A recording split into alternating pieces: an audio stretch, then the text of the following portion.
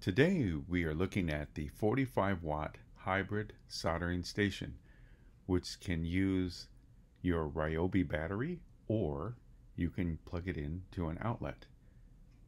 If you like this video, definitely give it a thumbs up and subscribe to our channel by clicking on the subscription and the bell to keep you alerted of any future videos. So let's take a look. In the base unit, we have the basin, the tip storage, and the temperature controller. And as you can tell, the soldering head is not removable as the cord is permanently attached. From the base unit, you can see the temperature range.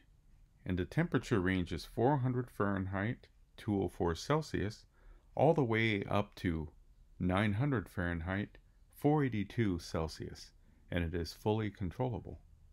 As we look around the base unit, you can tell that the cord is permanently attached as there is no plug. So let's take a look at the iron section. The iron section is the same thing. It has a permanently attached cord.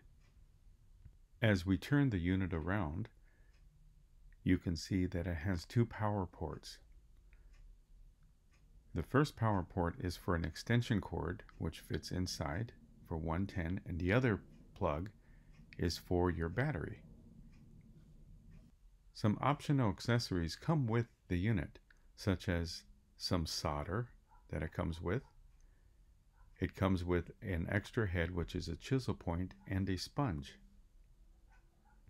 A holder comes with the unit, so you can put the soldering iron inside to avoid any burns and to also make it easier when you're using it as a workspace. To install it is very simple. There is a hole on the bottom, and you insert the holder into the hole and rotate it, and it snaps in. So to remove it, you turn it the other way, put it in the hole, and turn it. So the unit becomes very portable. This is the battery I'm using for the unit. It is a 6 amp hour battery, and I do get a lot of soldering time on this battery. As you will see, it has a battery save mode.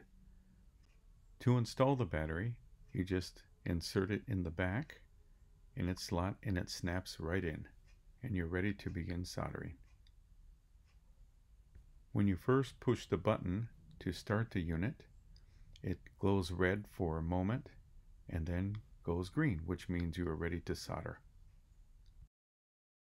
So let's see what it looks like when you start soldering. You push the button down, it does glow red for a moment, then green. Now you adjust the temperature. So I'm setting it for the middle setting. And let's see how long it takes to get to that setting. And there we go. It goes pretty fast. So it went from 400 to that setting. And let's take a look at how it solders. So as you can see on the side, it is soldering apart.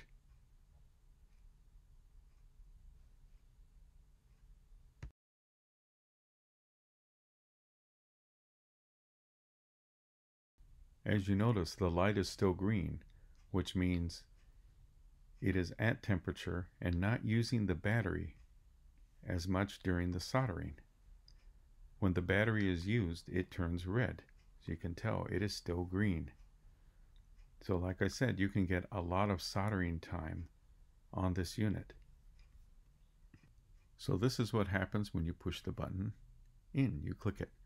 It will flash red, which means it is on standby and also saving your battery. There was no battery power being used at all. It is waiting for your next project or just sitting on standby. So there is definitely not a waste of battery power. This will show you the approximate startup time it takes for the red light to turn green. The infrared thermometer did not function properly due to the soldering iron's reflective coating. If you liked our video, feel free to give it a thumbs up and also subscribe to the channel, as I will be demoing a lot of different products and a lot of interesting technology that's out there. Remember, keep on learning.